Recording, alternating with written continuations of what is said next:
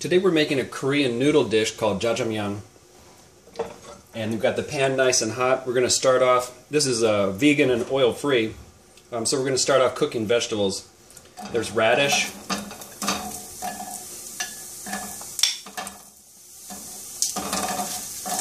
These potatoes are already cooked, so they'll go in a little bit later.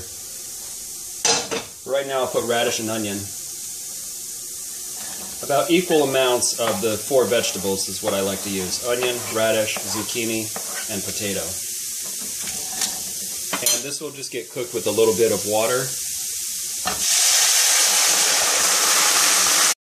I've just added the zucchini as well after the onions and the radishes are cooked slightly.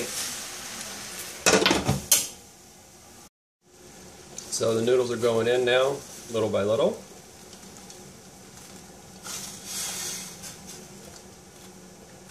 And this water will foam up and boil over very easily, so you can combat that by adding cold water to the boiling water, or just turn the heat down on it enough so that it won't boil over. Now it's about time to put the rest of the ingredients in. I've got the white part of 2 green onions. That's going in, and the potatoes that are already cooked are going in as well. I'm just going to stir it up and then we'll add the sauce.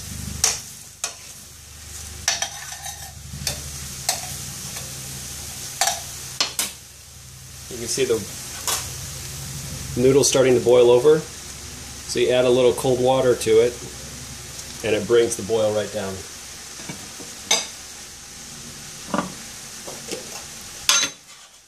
The sauce for the black beans, this is from the Korean grocery, black bean paste. There are several different types available.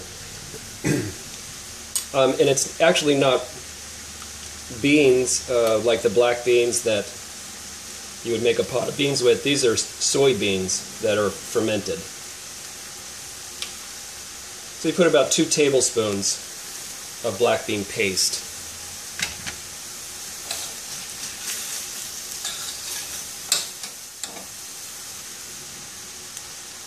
And I'm going to add a little bit of water to that and put the lid back on.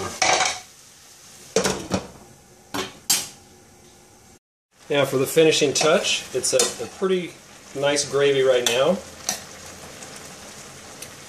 But to make it really nice and thick, I've got about a tablespoon of potato starch that is mixed with water. I have about a teaspoon of sugar that's mixed in as well. And the last bit is just a touch of smoked sesame oil for flavoring.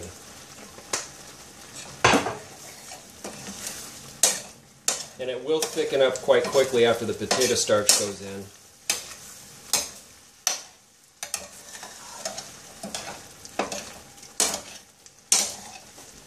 So you can see the gravy. It's nice and thick, has a beautiful color,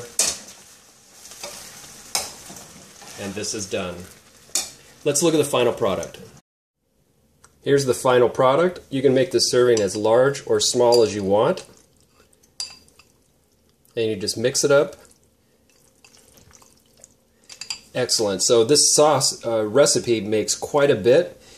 So all I've got to do is put that in a plastic container in the refrigerator and it will keep for several days, so it's good on additional noodles, or it's good on rice, or a number of other things. Hope this is helpful. Enjoy.